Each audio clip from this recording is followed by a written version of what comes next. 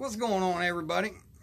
I'm going to do a video on what I see a lot of people doing. You know, they'll go around the big box stores and do like, hey, what's Home Depot got? Or, hey, what's Lowe's got? Some people go to the dollar stores. Hey, let's see what we can find for Christmas or Thanksgiving or Halloween at the dollar stores.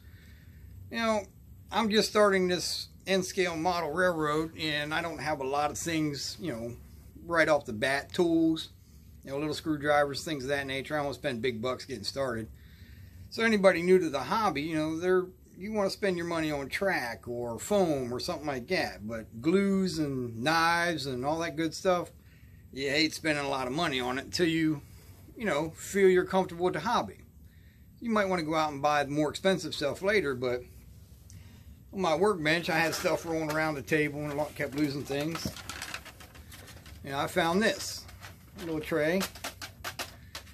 Keeps everything from rolling around your bench or getting lost or something like that. You know, $1. So I found this cookie sheet. Same thing. I keep all my little bits and bobs on there.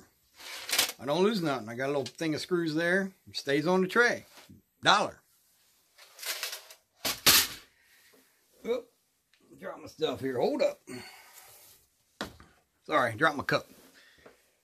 So, you know, a lot of times you go out and you're building a model. You need styrene. Now, this is not at the dollar store. I'm just giving an example. You know, this comes in different thicknesses.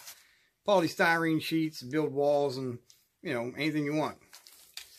So, when I'm working on the small projects, you know, I'm working on that Bel Air viaduct, I needed some little bracing that you're not going to see, or it's not going to, you know, be very important to model. I got a for rent sign. Plastic. It's not too terribly thick, but it does what I want. You know, I've already used some of it. $1. You know, I find most of this at the Dollar Tree. You know, the green store. You got the yellow, the red, and the green one. Dollar Tree. You know, I go to 3 different ones, and not all 3 carry the same stuff. So, some of this stuff is couple different trips that I've run into. Hey, check that out. I think I'll use that. And I thought that was a pretty good idea right there. Like I said, $1. You know, I got metal files and things that I get from the hobby store. I keep losing them. Found this little metal desktop pencil holder. Holds my pens and my files. $1. You know, one thing I thought cool too, if you got other parts, or maybe you're working on landscape, you got this little container right here. 3 different compartments. Maybe you got rocks, sand, maybe some grass. You can use your spoon, get it out. You know, people use Ziploc bags, which you can get at the dollar store also, but I thought this was kind of neat. Got a nice flat tray to sit somewhere. Got a lid. Same, along that same lines, I found this. This is a women's nail polish holder. You know, put your little bottles in there. Well, this is a perfect size for the Testors brand square little glass bottle for paint. I've seen some round ones, different, you know, manufacturers that fit in there. Got a little tray up top. I was thinking about actually drilling holes in there, and this will hold my files right up here, or your paint brushes. $1. You know, all the gluing you got to do. You know, people go out and buy Elmer's glue or wood glue, whatever. They had this big, what is it? 8 ounces. 8-ounce white glue at the dollar store. $1. Of course, everything at the Dollar Tree is $1. The yellow one and the red one, you know, they got all different type prices. But the Dollar Tree, everything in it is $1. One thing I thought was cool there too, I found this. You know, you usually find these for $1 most places, but I priced something this size at the other stores, and they're $3, $4. But what was neat about this one, it comes with 2 extra blades. You know, this one will extend all the way out. You can use it to cut through some of that foam you're working on, or the side cuts. You know, you got that long blade, and they'll snap off if you dull them out, and you can keep snapping them off. And you got 2 extra blades with this one. $1. This was amazing too. Foam brushes. Whole big old pack of foam brushes. When you're messing with paints, stains, if you're messing with a wood model, $1. crazy. Now, I don't know if you'll use this for modeling.